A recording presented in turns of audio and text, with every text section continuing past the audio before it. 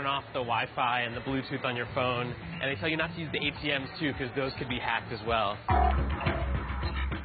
This is the DEF CON ballroom. It's sort of the main room where things are happening, and it's pretty wild. I think this is car hacking village.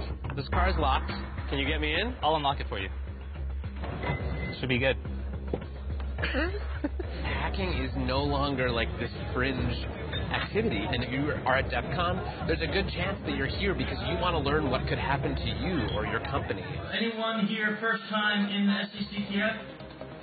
Holy crap. I invited Chris to hack me with his team, but they're going to hack me using social engineering, which is essentially hacking without any code. They just use a phone and an internet connection.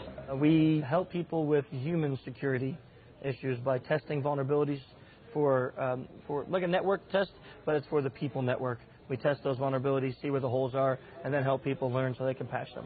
Can we try some of this? Can we try some? Yeah. See if it works? Yeah, we probably could have our star visher here make some phone calls as Let's do it. Sure. Do you want to do a sample phishing call? What's phishing? Phishing is voice solicitation, and basically what you do is you use the phone to extract information or data points that can be used in a later attack.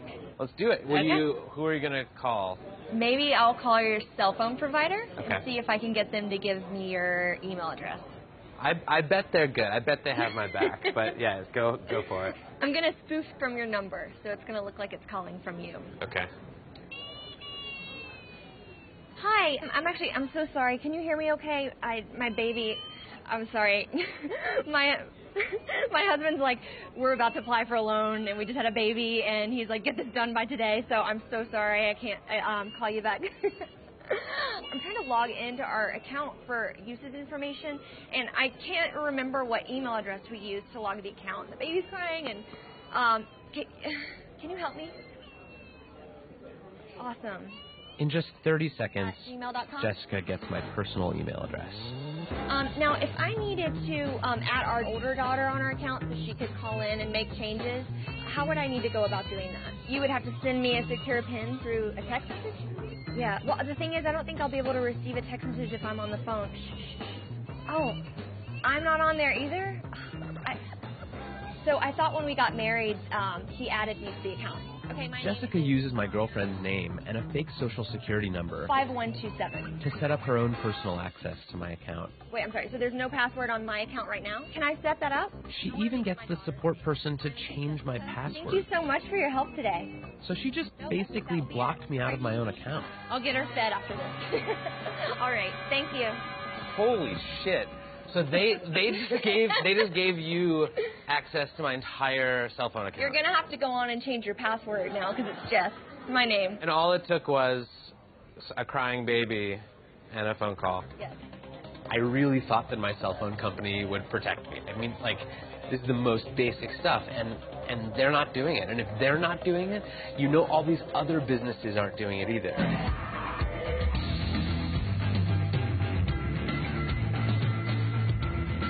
Anyone with a phone and an internet connection can do social engineering. But I was curious, what can a hacker with serious coding skills do? Well, DEF CON is the world's biggest hacking convention. It's hacking everything. Hacking social, hacking hardware, hacking software, hacking various systems. I asked Dan Tentler, a well-known security researcher, to turn all of his firepower on me. I did get into quite a number of things that I found. So what were the first things you did? How did you start hacking me? I quickly found your Squarespace blog and had an idea. Basically what I did was created a bogus Squarespace site and sent an email to you, a phish asking you to go to this website, run this certificate installer. And I did it, because I'm an idiot. So once you ran that, it gave me access to your computer, and I created several fake pop-ups that looked like system pop-ups that would ask you for your credentials. You didn't even have to have my passwords. No, you gave them to me. I gave them to you. Yeah. So I stole your 1Password keychain.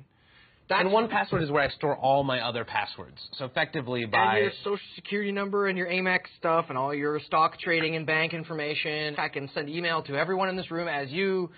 I am you right now, if I want it to be.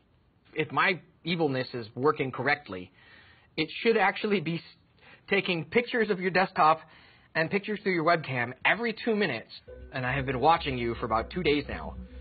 In coffee shops, at your mom's house, on a plane. Here's you editing stuff. There's you. Like, oh my God! So this is literally every 2 minutes through my webcam. Yeah, through this guy. How badly could you have messed up my life? I could have made you homeless.